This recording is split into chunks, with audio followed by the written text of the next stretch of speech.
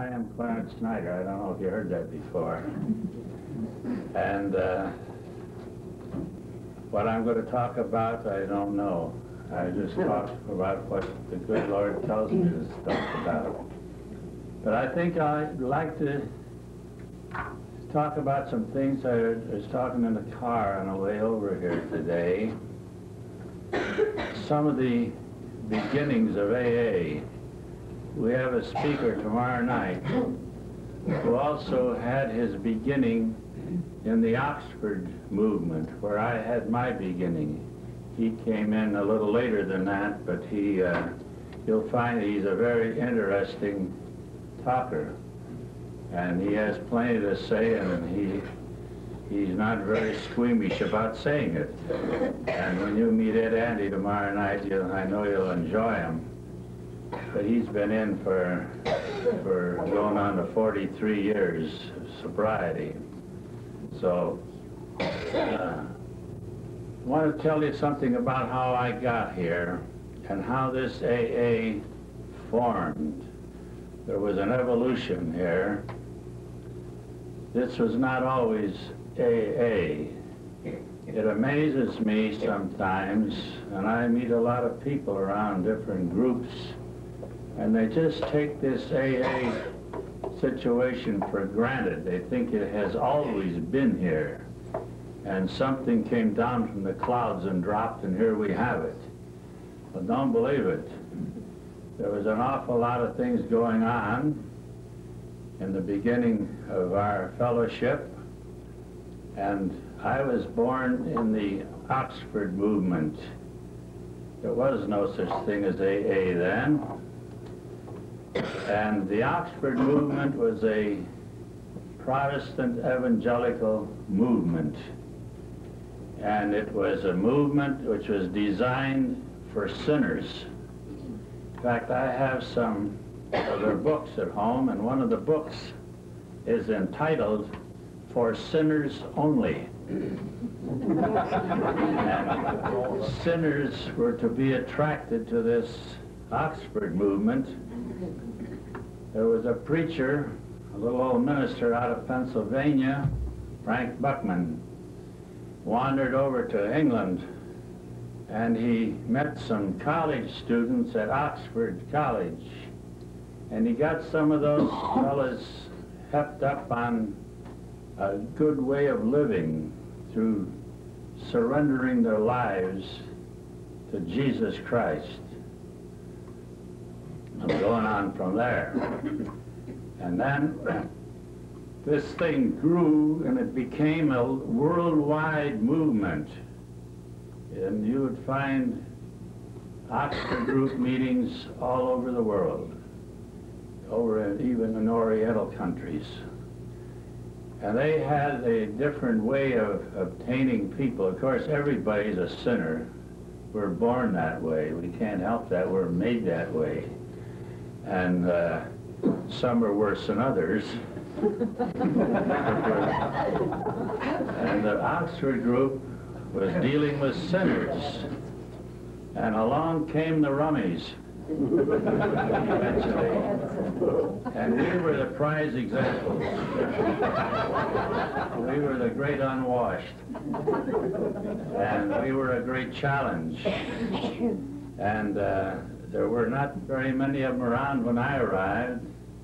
Very few. There's probably 12 or 14 of them down in Akron going to the Oxford group.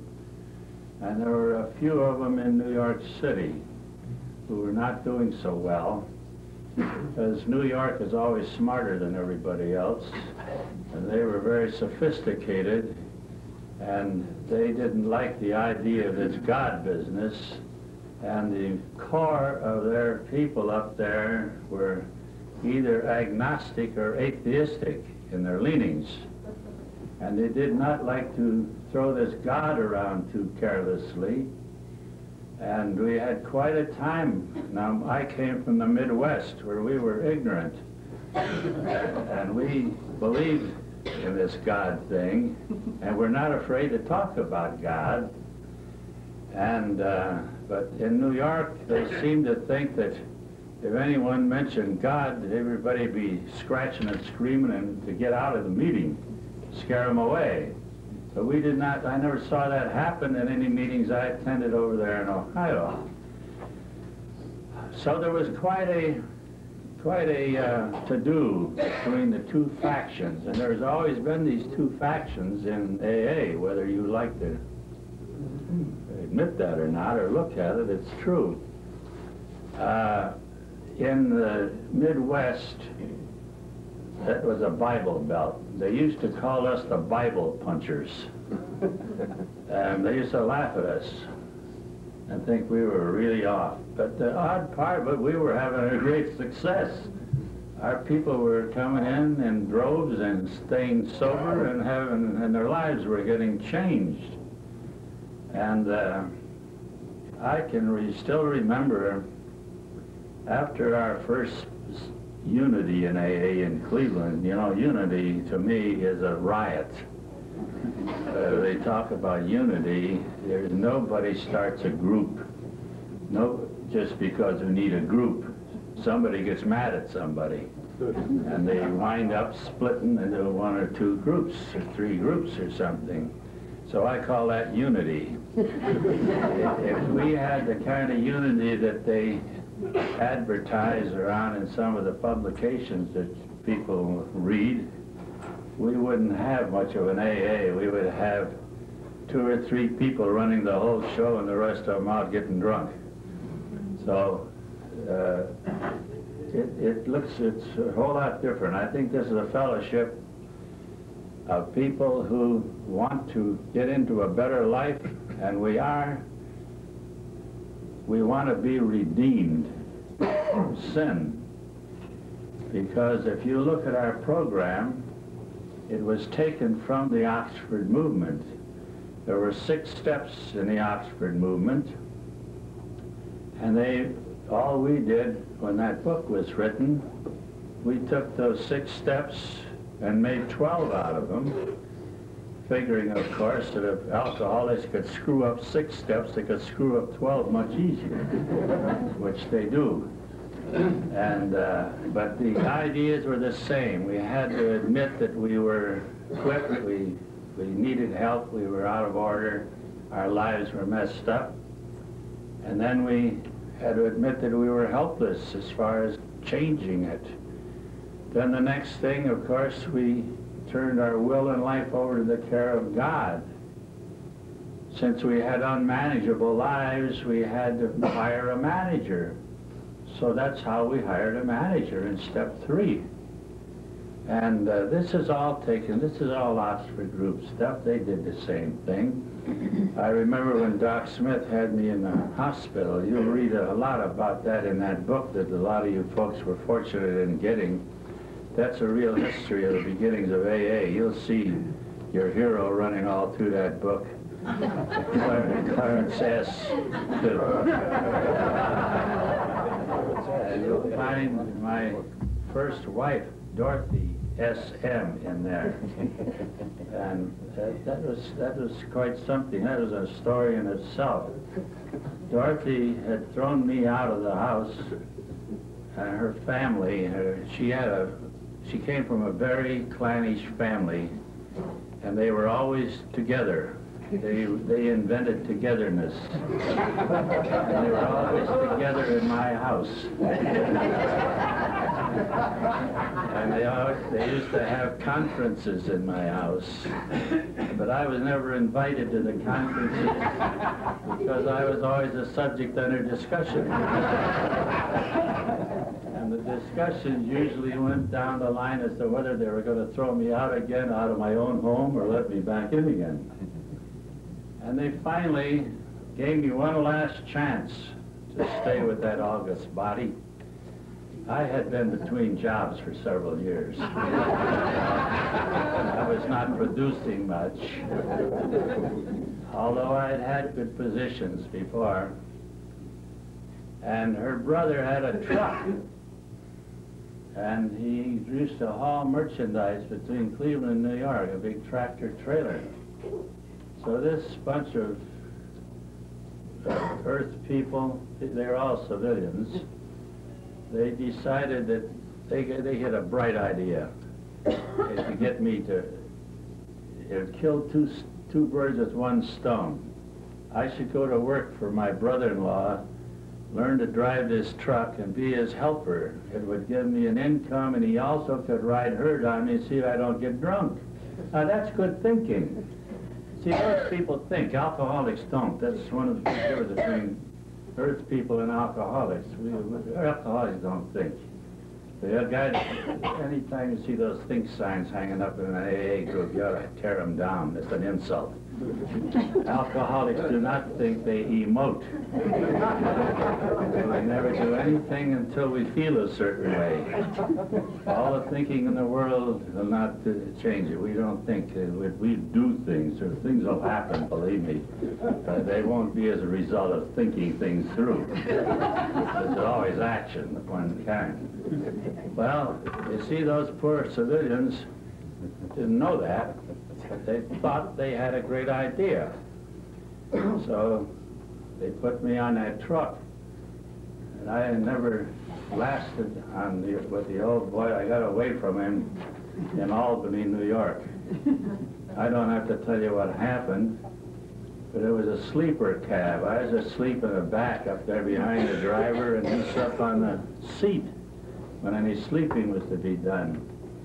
Well, I got away from him. He finally got tired out, and he had to sleep. Pulled the rig over to the curb and said he's going to sleep for a couple hours. Boy, oh boy, me being an everyday drinker, and I hadn't had a drink for 2 days.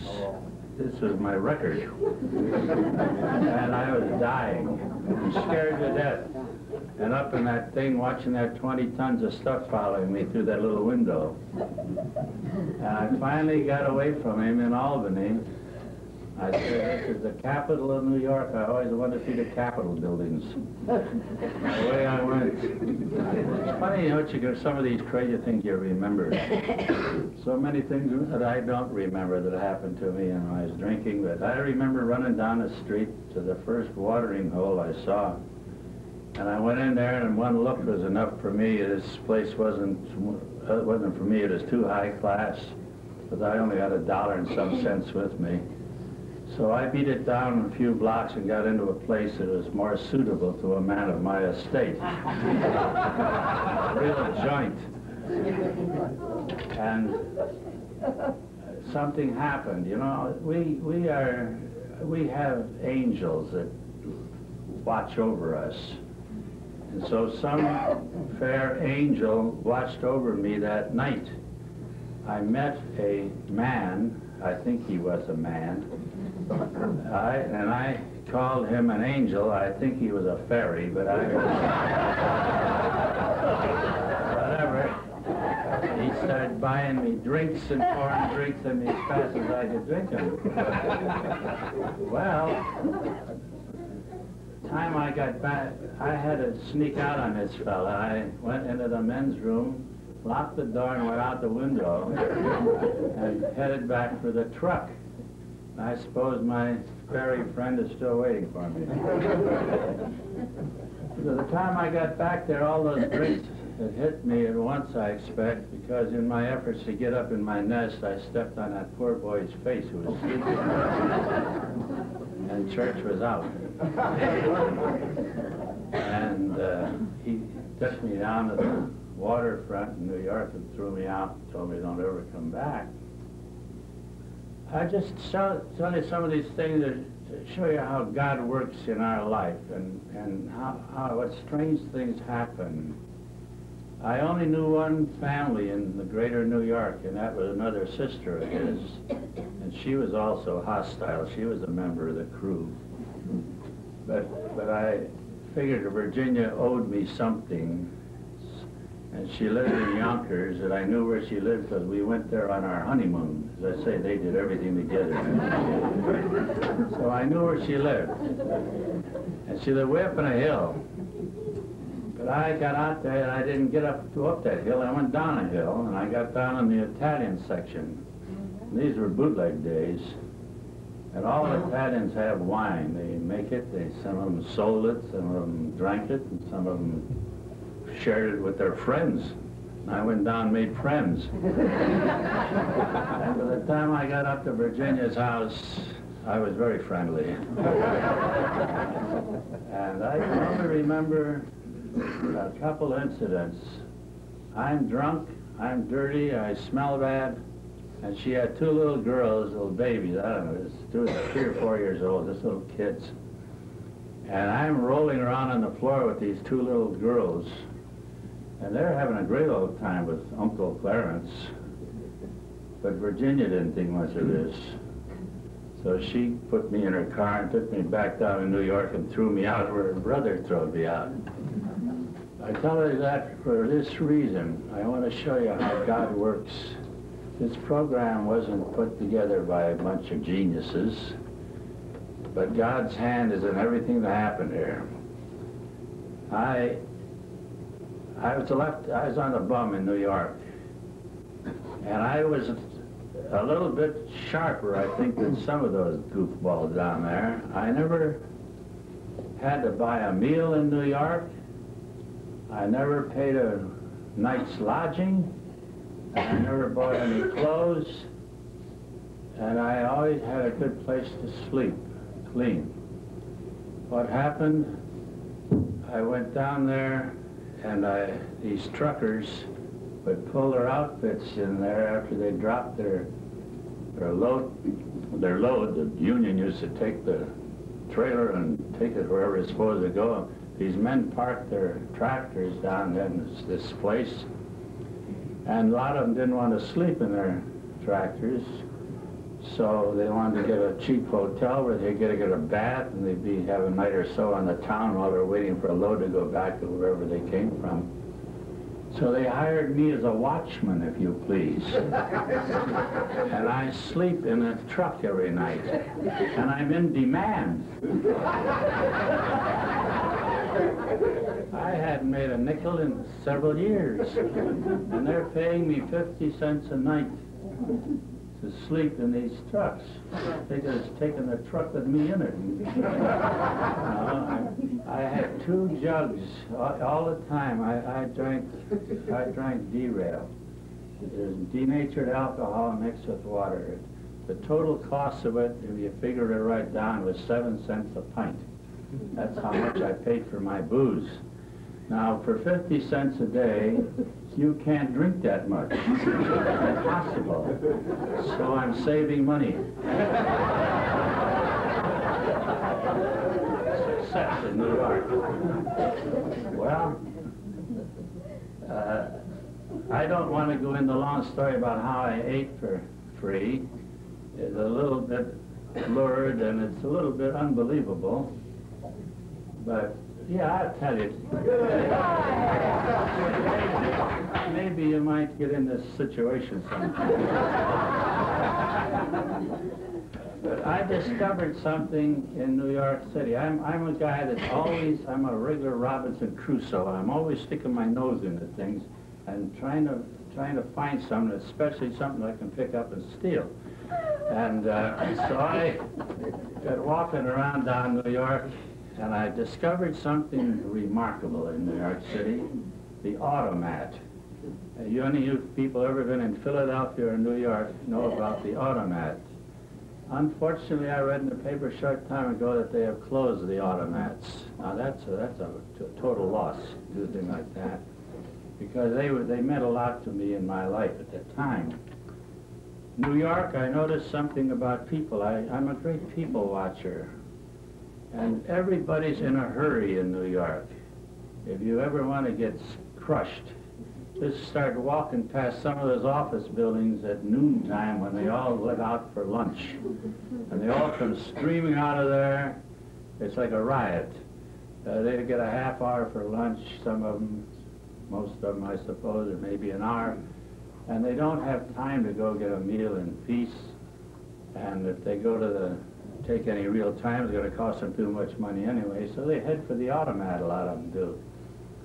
Well, they're in such a rush to get back, they order their stuff, they put their nickels in that machine, and out comes their soup and their pie and whatever else they're buying. They get their little meal, A lot of them don't even sit down to eat. They stand up at tables, stand up there and eat. And they're talking to each other while they're eating. You know, they don't even know what they're eating. And they're going at it. And I watched this performance, and it gave me an idea. Alkies get ideas. I decided this is a good way I can get food for nothing. It takes a little bit of crust to do this. And there's a certain risk attached to it. I would go out at Curbstone, I rub one hand in that mud and dirt in the gutter. And I get up alongside of a couple of these guys that are busy eating, and I reach over and put my hand on one of them's plate.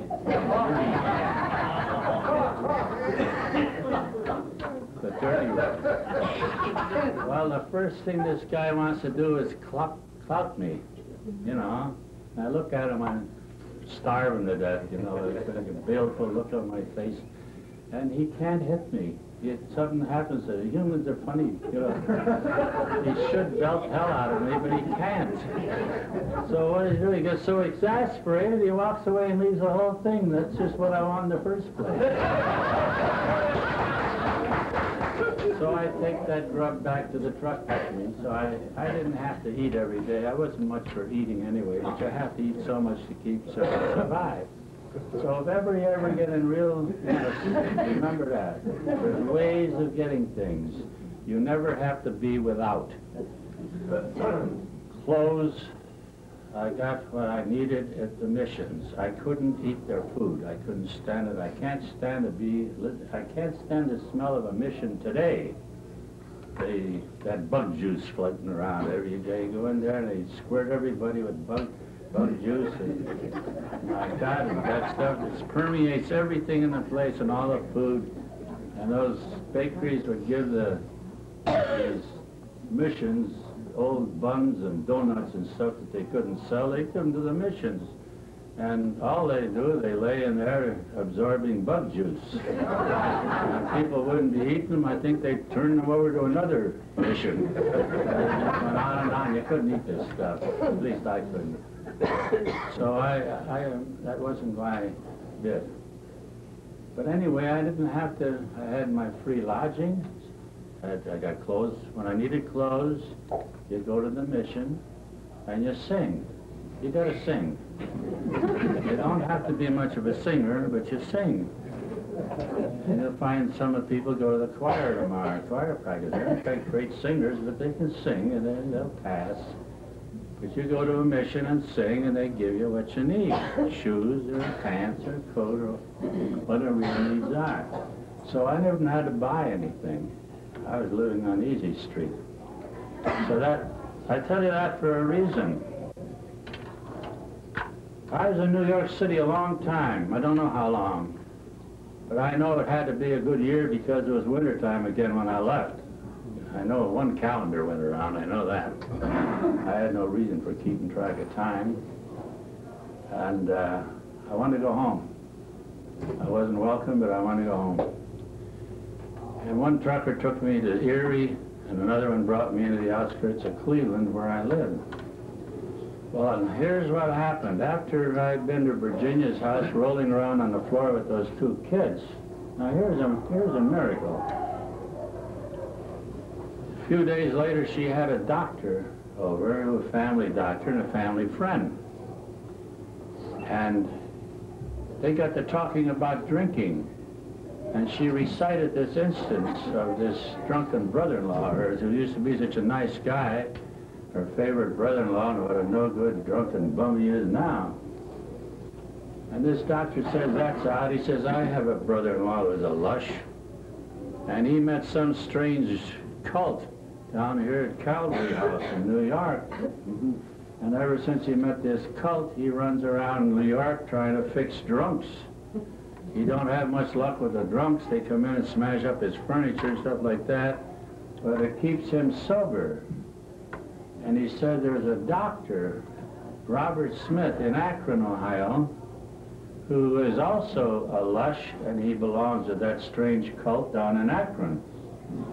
He said, if your brother-in-law ever gets back to Cleveland, maybe you can go down and see this Dr. Smith, and this Dr. Smith can fix him. We used to call her fixin'. So, of course, I don't know this is going on. That doctor who Virginia's talking to was Dr. Leonard Strong, who happens to be Bill Wilson's brother-in-law. Bill Wilson was going to the Oxford group at Calvary House in New York. Doc Smith was going to the Oxford group in Akron, Ohio. Okay? There, I'm getting indirectly in contact with the two people who are credited with starting this whole ball of wax, and I know nothing about it. And I'm 600 miles away from home. I don't know either one or never heard of either one of these birds. Now you tell me what that is.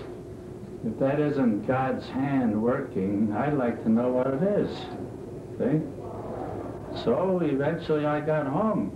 One trucker took me part away. I finally got to my house out in Lyndhurst, Ohio. And this is in the snow. Oh boy, that is a snow belt out there.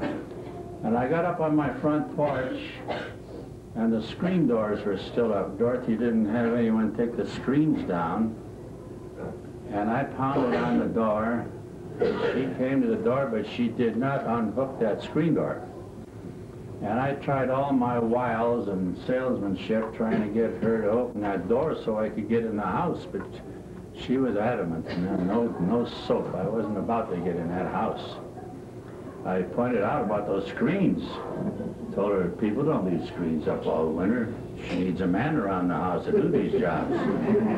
She allowed us how she needed a man around the house, but she didn't need one that badly. So I didn't get in, but Virginia had written her about this Dr. Smith in Akron. And Dorothy, talking to me through the screen, she asked me if I'd like to go down and meet this doctor who fixes drunks. Well, I got nothing to lose. I can transact my business in Akron as well as I can in Cleveland or any place else.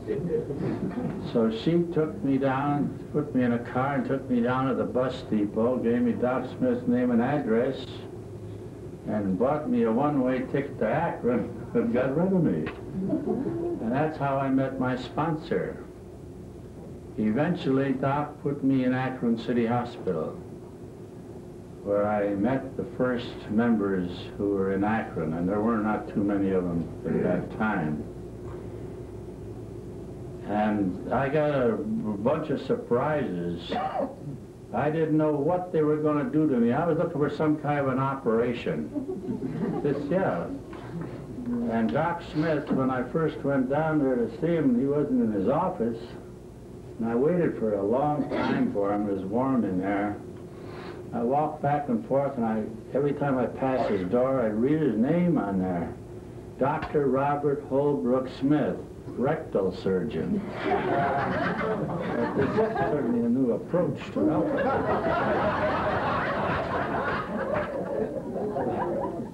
But anyway, I stayed in there. It was warm. And finally, Doc came in, and any of you folks, Andy knew Doc very well. Andy knew Doc 10 years before he ever sobered up. But Doc was a big, gangly guy, and he was a man of few words, but they were all meaningful. He didn't waste any words. Doc was, and I was scared of this guy. I don't want to go into the story why I was afraid of him, but there's a story connected with it. It'd take me too long to tell it. But anyway, he took me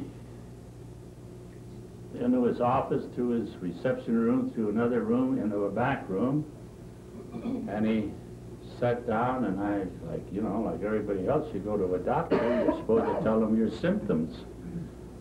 So I started telling Doc my symptoms, but he took the ball away from me, and he started telling me all about myself. Well, he scared the liver out of me when he did this, because something odd had been happening up in Cleveland for the past couple of years previous to this. Nellie would know about this, I'm sure. They had what they call the torso murder mystery. There's a Kingsbury Run was a hobo hangout, and it ran for miles. there. It was a jungle. And a lot of hobos stayed there, lived down there. And every once in a while, they'd find one of these hobos all dissected, all cut in pieces, and all the pieces wrapped in newspaper. And they never identified any of these people. And as to my knowledge, there is 7 or 8 of them that they found. The newspapers had a great time with this. Every time they found a body, that was front page news. So they were presuming that whoever was doing this little job was either a butcher or a surgeon, because he had a fine technique and he knew anatomy, eh? So I'm in there talking to, and this used to bother me. This really, because these are some of my buddies, you know. They were my peers that were getting cut up. Well, anyway, Doc is talking to me, and finally, I'm scared of this guy to start with. And finally, he made the big mistake of all mistakes. He told me he's going to put me out in a nut house outside of Akron at Cuyahoga Falls, a funny farm, with rubber rooms, and where nobody can get at me, he said. Where nobody can get at me. All of a sudden, it dawned on me, he'd been telling me all about myself, and I can't figure out how this guy knows so much about me. So when he wanted to put me someplace where nobody could get at me, it dawned upon me, he's the mad butcher. And as soon as, boy, with fright, as soon as he turned his head, bang, I was gone. I never waited for any elevators, and he was on the 6th floor of the second elevator. No way I went. That's how I met my sponsor. But eventually, I went back on a dare. I had an argument with another drunk in a bottle gang, and this guy shamed me into going back. You know, I don't know how many of you people have ever been in a bottle gang, but back in those Depression days, that was the in thing, because people had no money, and we had to stick together to survive. And we drank anything, I mean anything. There was no such thing as going and buying stuff like people do today at a liquor store. That was ridiculous. We couldn't have that kind of money anyway. So we were sitting around, a bunch of us drunks one day. Some of them were down, some were up. And I made, you know, you like to start something among your peers. You like to initiate things. So I made this bland statement that I was going to quit drinking. And this flannel-mouthed Irishman, he was a tough guy. He was a head mogul in this bunch. He was a tough guy. He said, you'll never quit drinking. I said, I am going to quit. You'll never quit. You don't have guts enough to quit drinking. Now, he's drunk too, don't forget. He says, to quit drinking takes determination. He says, and to have determination, you have to have a chin. He says, look at you, you got a chin like Andy Gump, you're no damn good. He says, I am going to quit. I know a doctor in Akron can fix me. He says, nobody can fix you, you're no damn good. He says, I'll show you. He said, you show me. I don't know whose phone I used, because we didn't have telephone service in our facilities there. But Doc told me I called him 6 or 8 times, and arranged to meet him the next day at the city hospital. And that's what I did. I went down to that hospital, and that was on the 11th day of February, 1938, and I have never had a drink to this day.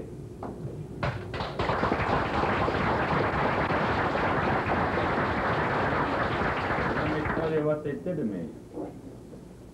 Now remember, I have a lot of suspicions about this doctor.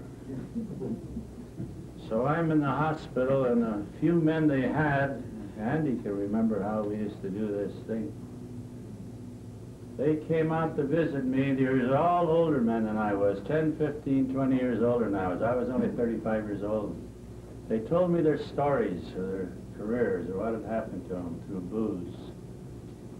every one of them told me the same thing before he left. He says he had the answer to my drinking problem. But on that note, he left. He didn't tell me what the answer was. So I'm in there looking for an operation or anything that might happen. So the last day I'm in the hospital, Doc came in, and I'm scared to death of this man yet. And he was a big 6'4", 5 guy, fingers on him this long. I think they were a great help to him in his profession.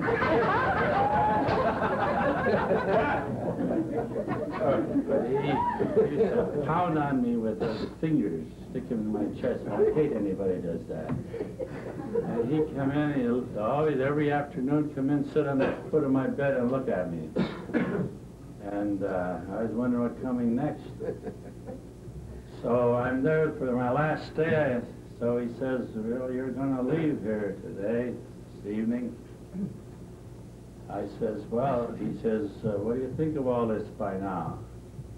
I says, well, Doc, I think it's wonderful, all these men coming in to see me and telling me the story of their life, but I'm puzzled about one thing. He says, and what's that? I says, tell them, they all told me that they have the answer to my drinking problem. Then they leave. They don't tell me what the answer is. What are you going to do with me? What happens next? He says, well, we don't know about you. You're a young fella. We've had no success with these young guys. You're all screwballs. See, I was 35. All these guys are 45, 50, and on up. Well, I wasn't going to argue that point with him, but finally, I must have convinced him that I was ready to do anything. He says, okay then. He says, get out of that bed. I said, for what? Get out of that bed and get down on your knees. Ooh. So I piled out of that bed and got on my knees, a shorty nightgown. And old Doc approaches me, and I'm thinking about this operation.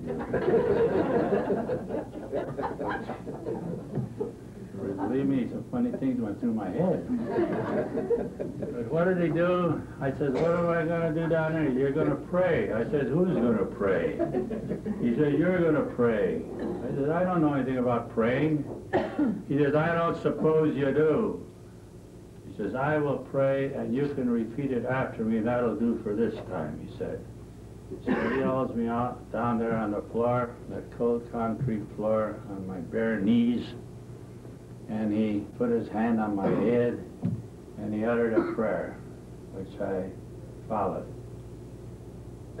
That's how I was introduced to this. That night he took me to this Oxford group meeting at T. Henry Williams' home in Akron, Ohio. So I go to that meeting, and there were a few alcoholics there. There was a whole room full of people there. A lot of ladies there, all dressed up, and everybody seemed to be having a good time, enjoying each other. There were about a dozen rummies there, but there were other 40, 50 people who were civilians. They were earth people. And this meeting went on. And I didn't know what's going on. I couldn't figure out what. It's still all screwed up here. But somebody opened the meeting, they prayed and they read the Bible, and then after they got through, this guy witnessed and told all about his sins and how he'd been getting over and beating these sins. And then other people popped up all over the audience and telling about what victories they'd been having over their sins of late. Of course, it said put a lot of this go over my head, but I was there. And I went to those meetings, I attended those meetings in Akron. He told me when I went home, he said, you go back to Cleveland and spend the rest of your life fixing rummies as an avocation. Told me that. And one other thing he did, which startled me no little, I looked across that room among those ladies, and there is my wife, Dorothy, who had ordered me out of the house forever. And he apparently had talked to her and talked her into letting me come back for another shot at home. And she came down and she took me back home to Cleveland. And I stayed there with her, oh, better than a year, and she threw me out sober. Well, anyway, those things happen. And there's reasons for it. I don't blame her for it. She didn't know any better. She did what she thought was right. So I hold no ill will. Well, anyway, he told me to go out fixing drunks. Well, there was no shortage of drunks. This is Depression time, and the woods were full of them. A lot of men just homeless, wandering around. So what did I know about fixing drunks? I'd walk up to some drunk on the street and I'd say, hey, you ought to quit drinking. You ought to be like me. That's a great approach. Try it sometime. After you get belted around a few times, you change your approach. But you know, I talked to hundreds and hundreds and hundreds of alcoholics, dipsomaniacs, dizzy people, crazy people, drunks, what have you. For 7 months, I talked to hundreds of people about quitting drinking. I went and called on all the preachers, I went to the police, I went to the judges, I went to the social workers, telling them all if they had problems with drunks, send them to me, and I'd fix them. This went on for 7 months, till I finally sold my first baby. When I listen to some of this crap I hear in AA today about this being a program of attraction, it makes me sick. I feel like throwing up. This is a sales job, the greatest sales job in the world. Attraction. Who wants to get attracted to a bunch of drunks anyway? The last thing anybody wants to get tangled up with. Well, anyway, I finally sold my first guy, and that's a story I could write a book about. And got him in a hospital. And something happened immediately. Thank you. Now that's a kind of a, oh, I gotta take my pill. It must be running down.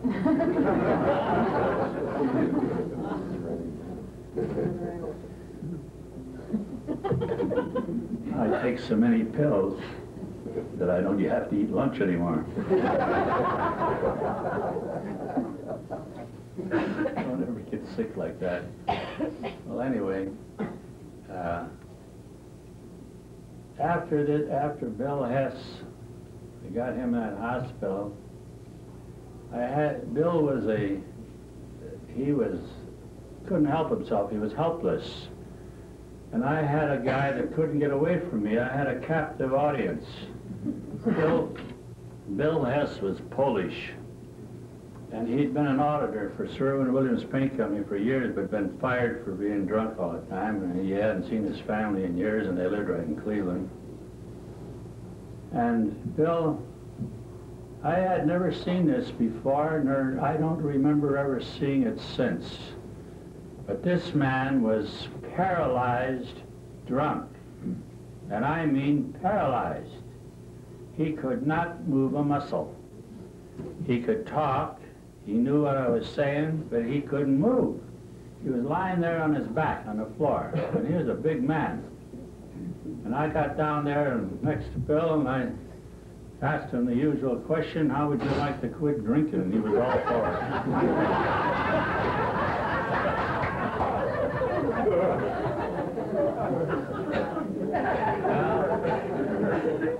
I called Doc Smith and told him I have a baby. I'm bringing down, we didn't call them, well, people call them all kinds of things now. We call them babies. I had a baby that was bringing down and have a room ready in which he would do it. And I got a few of the other rummies there to help me put him in my car. And away I went and dumped him into the hospital in Akron. I tell you, kids, I walked this high off the ground. I finally had succeeded. I never thought I'd ever be a real member of that bunch until I had sponsored someone, and I went at this thing with really put real energy and time into it, but no brains. But I finally sold my first baby, and he couldn't help himself. But something happened. Right after that, bing, bing, bing, bing, bing. Got a whole flock of guys, got about a dozen of them. Now, I mentioned a while ago that the Oxford movement, they all wound up in the Oxford group down there in Akron. I mentioned a while ago that this is a Protestant evangelical society. Well, Bill Hess was a Polish fella and had been a Catholic, I'm sure not a very good one, but that's what he had allegiance to. And then we had an Irish invasion. Out of the first dozen men going to Akron, 7 of them had professed being Catholics. I took them down to these meetings, and they looked at each other, and they told me they can't go to these meetings because their church would not permit it. There was guys that hadn't been in church in 6 years that told me all over the church. That's the way the people are, so they can't go. Well, the only thing I can do is get out and talk to my sponsor about it.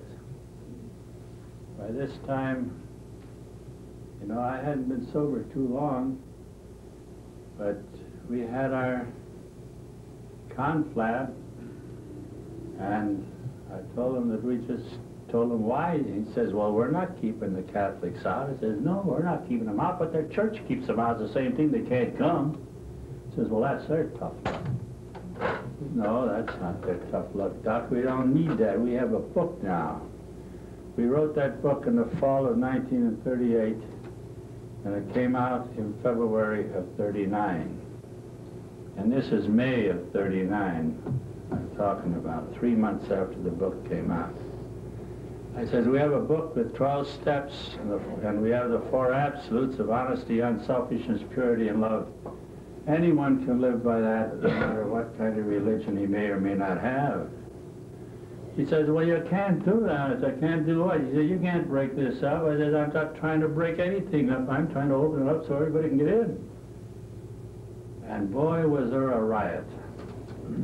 Next week, I went down to Akron and made the announcement at the meeting that this is the last time the Cleveland contingent would be down here as a group. We were starting our own group in Cleveland, Ohio, and I made the mistake of giving them the address.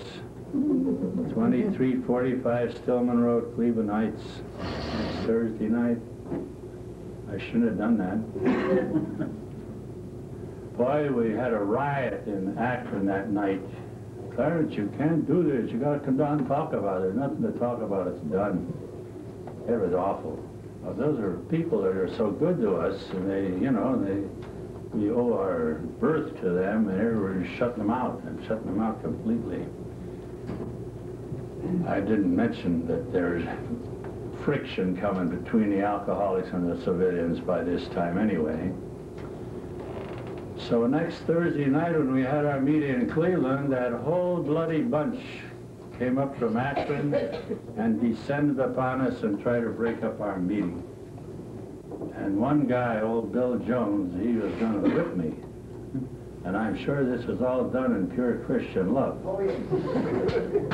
However, we stood our ground, and that's how AA started. That was the first AA group in the world.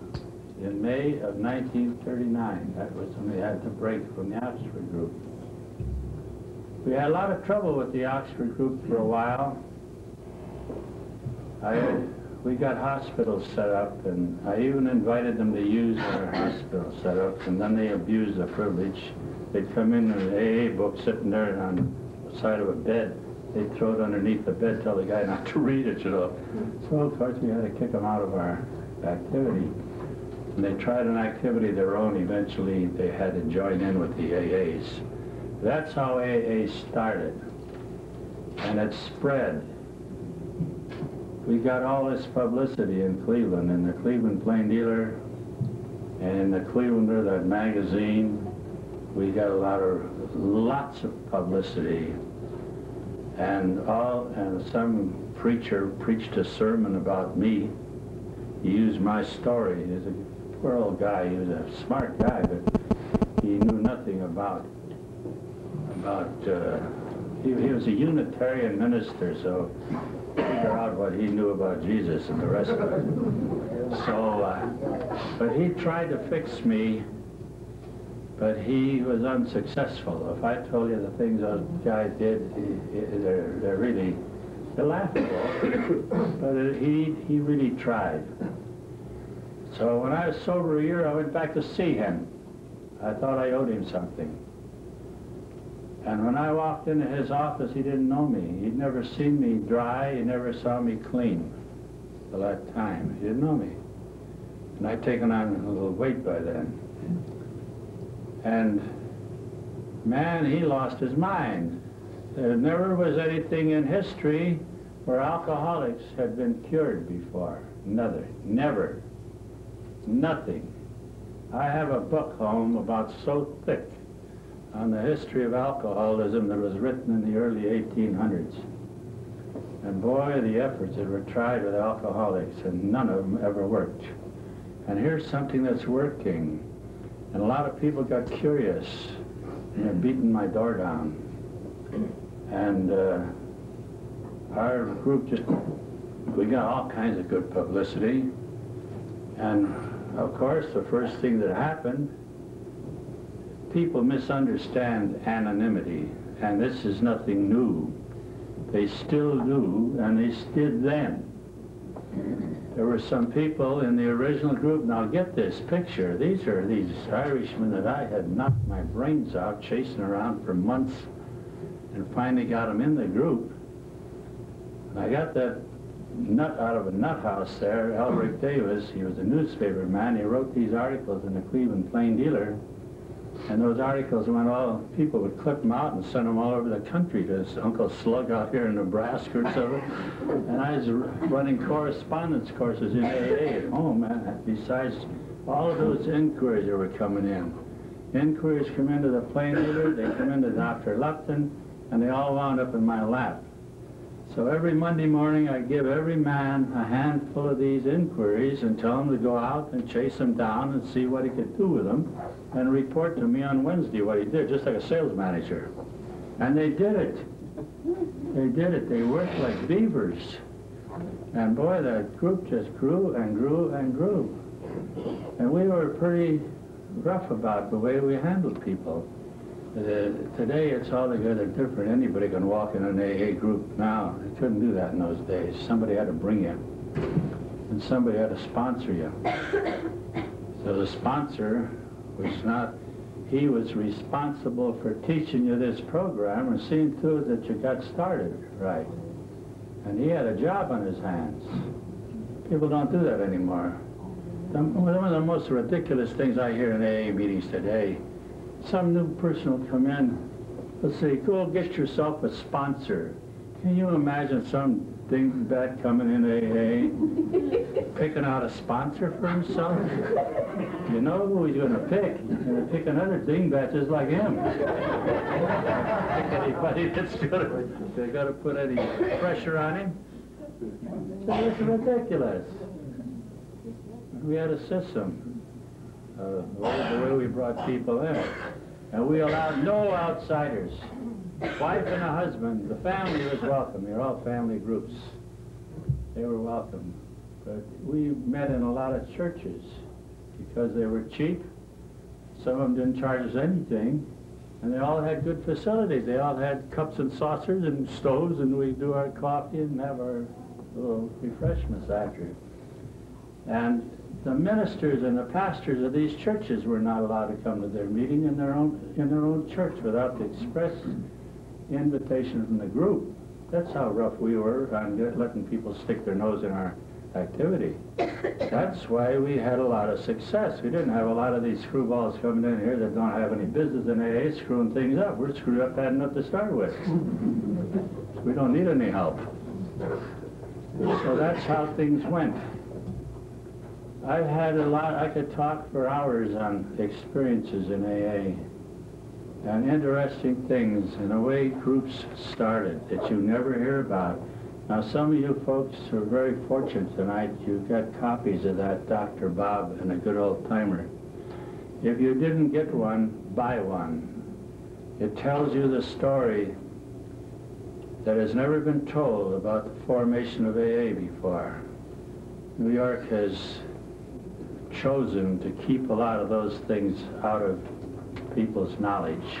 And I think the reason this book was written, now I'm only surmising, I was writing a book on the history of AA and they found out about it. And they thought, oh, this guy's going to really screw it up. So they hired a man to go out and write this book. And he came down and spent a week with us at our home. And he taped every conversation we had. And I gave him names of people all over the country whom the New York knew nothing about. And he went clear across the country and called on all these people and taped every conversation. He did a tremendous job in putting that book together. He'd worked for the New York office. The poor fella, just before the book came out, he died. I remember when he left our home that day, Grace said to me, gee, that fella's color's awful bad. He looks bad. He's gray. He doesn't look well. And by golly, it wasn't 6 months later, he was dead. But he did something. That book is the best thing that's ever come out of New York outside of the big book. And I recommend everyone reading and rereading that book and knowing what kind of a society you're in here. This notion of AA just happening, this is a lot of hogwash. There was a lot of blood, sweat, and tears, a lot of conniving, a lot of all kinds of stuff went on in those early days. A lot of stuff that wouldn't look good in print, believe me. And some of it's still going on. You get a bunch of rubbish together, boy, and you can expect anything to happen. But we have a program, and if people will accept this program, it's foolproof. You can't ever drink again if you accept and apply the AA program. It's impossible. I don't sponsor new people anymore. I don't have the time. But I have people, when I do find a new person, I usually turn him over to someone who I've talked to before and taken through the steps and let them work on him. They need that exercise. But what I get is this. I get people who have been around AA or in AA. Some have been dry, some of them haven't, over a period of years. And they hear about this nut down in Castleberry, Florida, who has some peculiar way of fixing drunks in 2 days. It takes you through the steps in 2 days and you never drink anymore and you have a good life. Now this sounds pretty good to a lot of people, you know. And I try, and they call. I don't get very many people from around Orlando, of course. A prophet is without honor in his own home. I'm a bum there, but I go 100 miles away, I'm an authority. But these people mostly come from different parts of the state or out of the state. And they're sincere people. I don't want them to come unless they are. And when they come, I have a qualification for them. And here's what I do with every one of those persons. First of all, I want to know that you are an alcoholic. And I want you to know it, and I want you to admit it. Now, how do I know you are an alcoholic? Well, after 45 years of fooling around with rummies, if I don't know an alcoholic when I run into one, they better lock me up for good. Because alcoholics are different than people. Altogether different than people. We are in a class by ourselves. Our characteristics are the same. I don't say that some civilians don't have some of our characteristics, but they don't have all of them. But every one of us has the same pattern as far as the way we're put together. their processes up here. I don't talk about thinking process because they don't think. Alcoholics don't ever catch an alcoholic thinking. They're in real trouble. But no, they're all alike. And after conversation, I can ascertain to my satisfaction that the person's an alcoholic, he or she's an alcoholic, and he or she admits it. A lot of them don't know what an alcoholic is. It's never been explained to them. You know, and most people, all of them, not most of them, every alcoholic I've ever met has a very poor opinion of himself. His feeling of self-worth is next to zero. And I tell him what a great guy he is, and I prove it to him, that he's different than people. And he's got something that these other people don't have. And don't ever try to be like those people. Be you. And I teach him how. How do we do this? Do this by taking them into steps. And I have a way of these questions I ask. First of all, I want to know if it's an alcoholic, and he finally admits he is. The next thing I ask him is this: what do you want to do about it? A lot of people don't want to do anything about it. A lot of people will quit, or I'll quit for them, see? So I want to know what they'll do. So I say to them, what are you willing to do to quit drinking forever? I don't say anything about quit drinking for 24 hours or 24 years. Forever. That's a long time, especially for some dingbat that has never had a week's sobriety in his life. You get some funny answers on that one sometimes. Where do I get that from?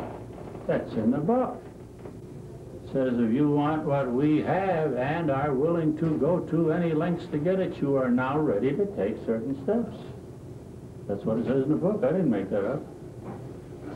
But people don't throw this at their people when they come in. They let anybody walk in and sit down on a chair. And half the people sitting in a lot of these meetings I've been in don't even belong there. They know more alcoholics than I'm an astronaut. They got nothing else to do. They're curious, or they're lonesome or something, or looking for a broad, or looking for a guy. There's something going on all the time. It's a good place where people have no friends. They come in and they accept everybody. Let them talk and let them be something. And they don't belong in AA at all. We're filled up with people like that. An alcoholic is an unusual person, and I don't think there's over 8 to 10% of the population who can be alcoholic.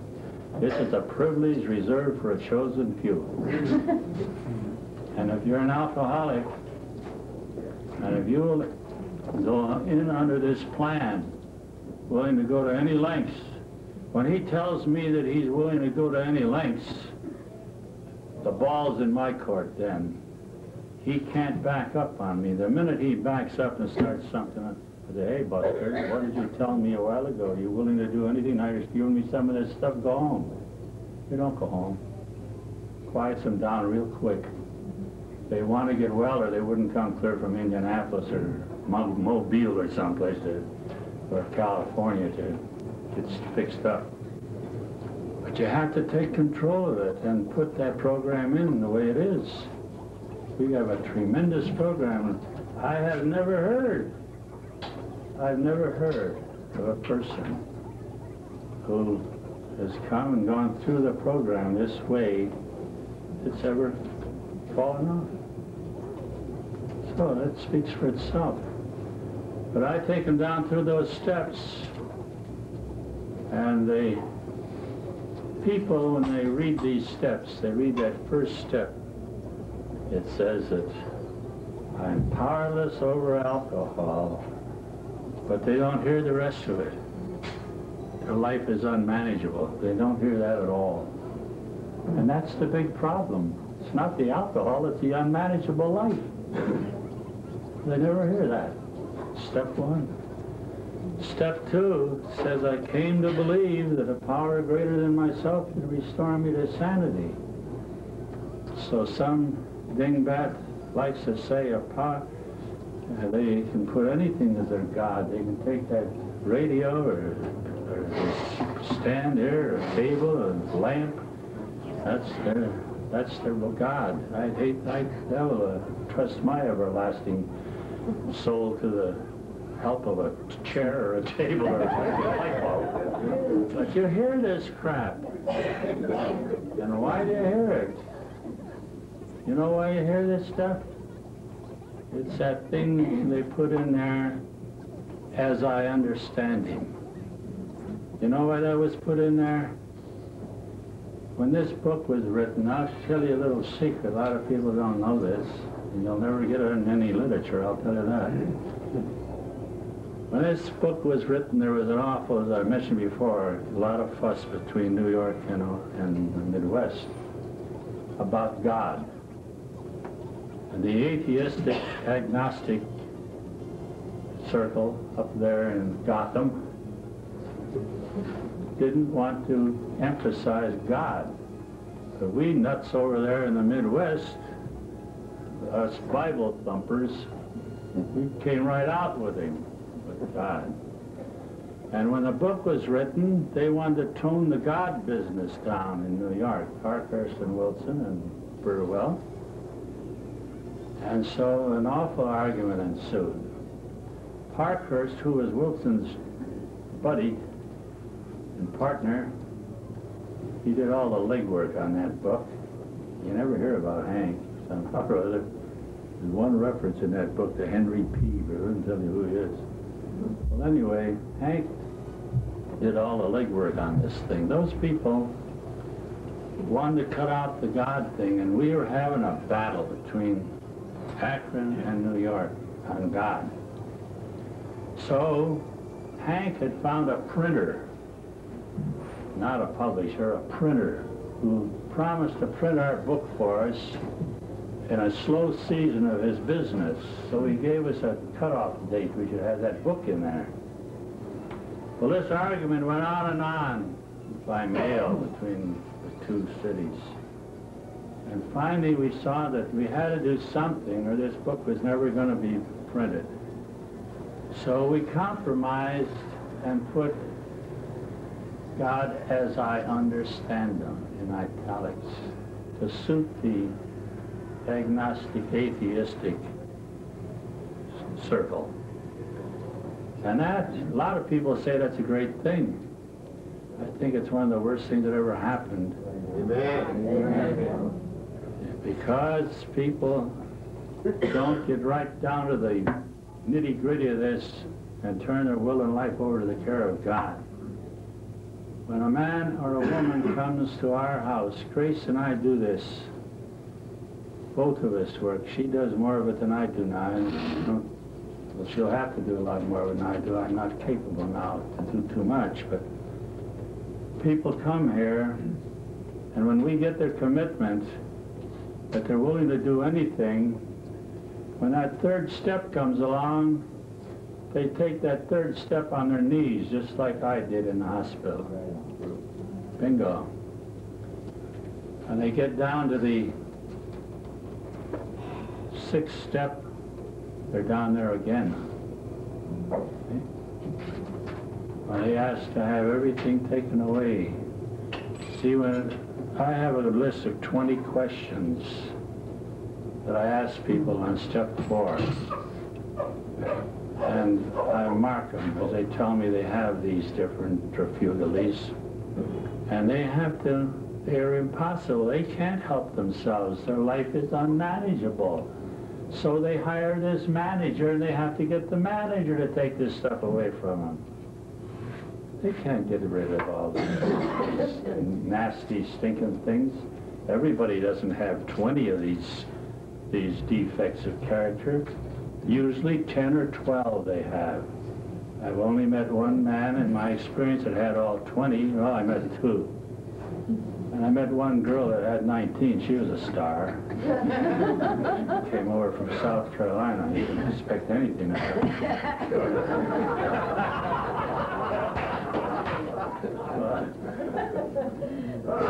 Those questions, I have them on a paper. And they tell me whether they have resentments and whether they have hates and whether they're dishonest and all these different things. Enviousness and jealousy and whether they gossip and all this kind of stuff. They tell me. So then how are we going to get rid of them? They've got them. They've been living with them for years and they can't get rid of them. So they have to ask their manager to take them away from them. So they do that on step 7. And the manager takes them away. They don't have them anymore. That sounds simple, doesn't it? And it is simple. But people resist this kind of thing. They say, oh, you're talking religion. What's the matter with religion? We're not talking religion. We're talking what was taught us in a good book. Our whole program emanates from the Sermon on the Mount and the book of James in the Bible. So if you want to know what these steps are, read the 5th, 6th, 7th chapter of Matthew and the book of James. You'll find Jesus' Sermon on the Mount, which is the greatest sermon he ever preached. He preached those to his disciples. And the book of James is a healing ministry. And if anybody needs any healing, we're the chickens that need it. We need it. And it tells us the theme of that book is faith without works is dead. So when we get something, we got to do something about it and go out and go to work. You find the people who are happy and having a good thing in AA and having a good life. They're the people that are doing these things. They're not the smart ones, the dumb ones. They're too dumb to accept this stuff. You don't believe it, ask anybody in New York. Be stupid. We outsmart ourselves a long time. We have a simple program. All we have to do is believe it and use it. If you have trouble believing it, I'll point people out to you that have done it. Look at them. Watch how they live. And look how some of these other smarties are living. Eh? Stay with the dummies. They don't know any better. They know they need help. And they scream for it and they accept the help. And the help's there for every one of us. This is a life-changing program. We come here to get our life changed. And that's exactly what it's for. I was going to make a short talk tonight, but I get off on some of these things, and they're always new to me. And it's good for me to talk about them. It does me good. I don't know why anybody who has benefit of things in AA isn't anxious to get out and tell about it to people. Talk about it. Anonymity, all that BS. That's all hogwash. What does it mean? You know what anonymity means? That's what it means to me. It's what it always meant. I don't care who in the world knows I belong to AA. You have my permission to tell anybody in the world that Clarence Snyder belongs to AA. God knows I've done it enough myself. You've seen it enough in the newspapers. And I've got enough hell for it. But I have no right to go out and tell anybody that Chuck here belongs to AA. I have no right to do this without his permission. It's just a courtesy. Very few people in AA need anonymity. My God in heaven. Some bum lays there in a gutter 20 years. People stepping over him, talking about him. He's getting thrown out of jobs and thrown out of his house and out of his family, getting thrown out of here. And he starts to get well, and he's afraid to tell anybody about it. How asinine.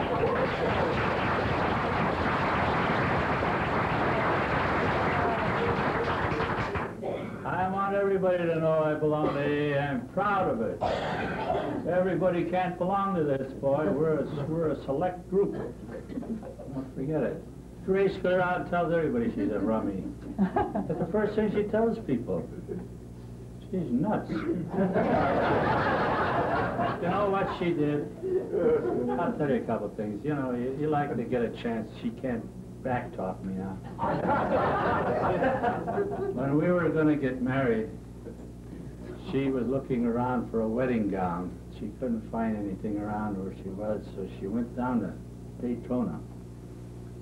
And she's in one of those fancy shoppies.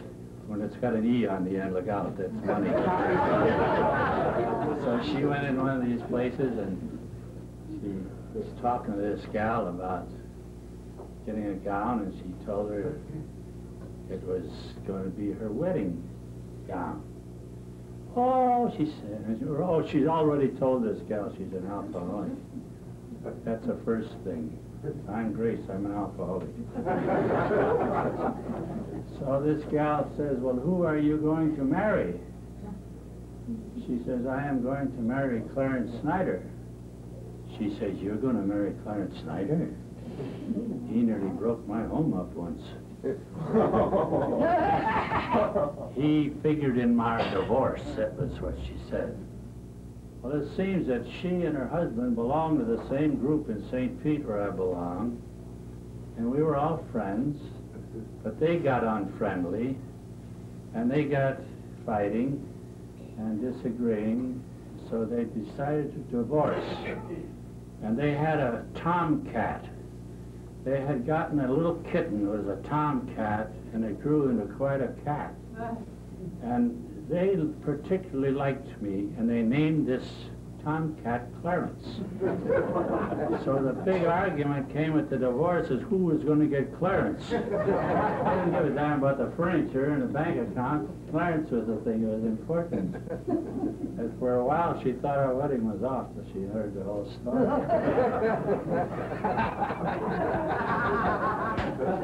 I was on a plane one time, coming in, and Grace had gone in the back part of the plane somewhere where she could stretch out on the seat and sleep. And I was snoozing on the seat where I was, and she usually tries to take up a couple of seats when she goes to sleep if it's available. And I'm dozing off there, and somebody's shaking me, and there's a stewardess comes up. She wakes me up. Says, what's with you? Are we falling? She said, no, I just met your wife back there. And she told me that she's in AA. And she said, you are too. She says, so am I. I just came in Atlanta 3 weeks ago. She tells everybody she's in AA. Anonymity. I don't know where it ever hurt anybody. It's impossible. You ought to be proud that you belong to this. Everybody can't. We are a select group, and we have a mission to do, and we have a mission that no one else can do. There's no one in the world that can fix rummies but you and I. Remember that. You and I are the only experts in fixing rummies. We can talk to anybody. I don't care if he's a head of a multi-million-dollar outfit, or if he's a guy that's peddling something on the street. We can talk to him, and we can help him change his life, or her life. There's a lot of hers coming in now. And did I ever catch hell for that? I brought the first women in AA. Doc Smith and Bill Wilson were phooey on women. They want nothing to do with alcoholic women. They're afraid they would corrupt the men, I guess. Didn't want 'em. But boy, they're coming in by the hundreds now. I wouldn't be a bit surprised that in the last few years there's been more women coming in AA than there have been men. And they're making it. Okay? They're finally coming out of that closet. Finally get rid of that guilt. Finally find out there's other people had this and they weren't what people told them they were. And they get a good feeling about themselves. This is what we need, is a good feeling about ourselves. All of us. Everybody's told us what bums we were, and we did our best to prove it. But now, we have to have a feeling that we are somebody. And I'll tell you one thing sure as shooting. I've been around a long time. I'm 80 years old. And I've seen alcoholics for a good many years. And I'll lay anybody bets that we are the most prolific, smartest bunch of people in society. Alcoholics can do things that other people, they get things done before people are thinking about them. They think, we act. Alcoholics never think about anything, they just do it. I've often said that an alcoholic can operate on probably 20% of his efficiency upstairs here and beat the socks off of ordinary people that are operating on 80% of theirs. I've seen this in business, I've seen it among salesmen, among people in all walks of life. They're sharp. They get things done.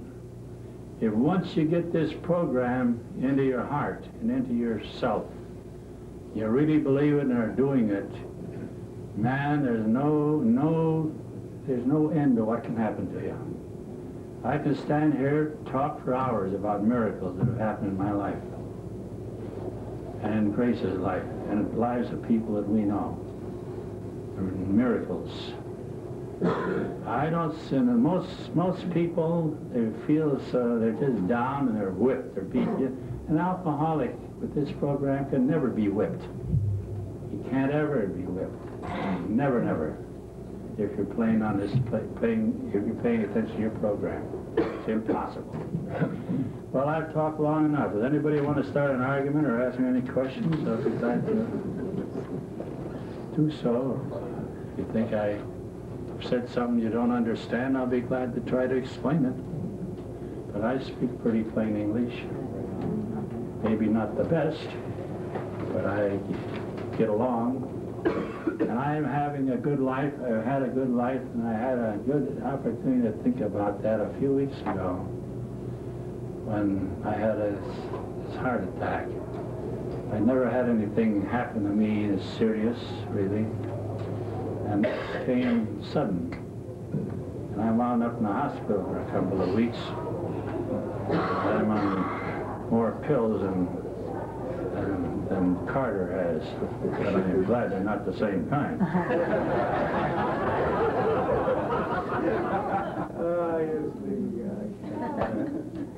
But I had things to think about. I had things to think about when Grace was so sick so many times in the hospital.